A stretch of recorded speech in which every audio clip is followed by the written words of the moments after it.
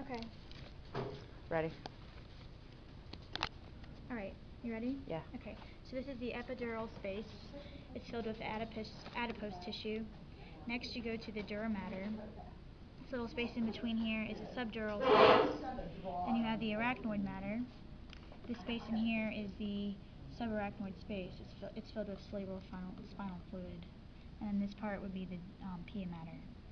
And then coming off of here, those are the rootlets. Ventral. This part right here is the roots, the dorsal root. This is the ventral root. So this is the dorsal root. Coming down here is the dorsal ganglion. When this comes together, this is the spinal nerve. This right here is the dorsal rami, ventral rami. Where's the spinal nerve? It's basically where these two connect. Gotcha. So this is the dorsal rami, ventral rami. This right here is the ramus communicatus, and this right here is the sympathetic chain ganglion. And you guys also remember that this is the ligamentum flavum, and at the cervical region is the nuclei. Yeah. Anything else about this? We have to know this. Do you know this do part? that again. Yeah. This is. I don't know this part very well, so you guys have to. What part? This part. This is gray matter. Gray matter, white matter. You have the anterior fissure, posterior sulcus, and you have the anterior funiculus.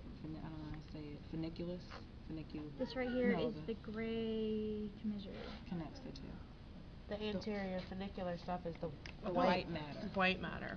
So this would be the anterior, posterior, and lateral funicular. And then you also have lateral horns of the gray matter. So it's just, there's an anterior horn. Which one's Yeah.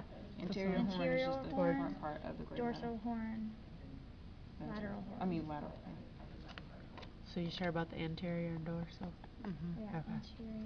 Because this is anterior. Lateral, posterior. Okay. Yeah, you're right. And anything else? So dorsal, This is ventral. the centrum. This is a What are facets? facets. And what is this again? This is a What is cervical it? vertebrae. Cervical. Bifid. So wouldn't this be the bifid. ligamentum? Well, Dr. Gallion said that it does, just because it's bifid doesn't mean it's cervical. What is this here? Ligamentum nuchae. This is a ligamentum nuchae, and down at the bottom it's ligamentum flavum.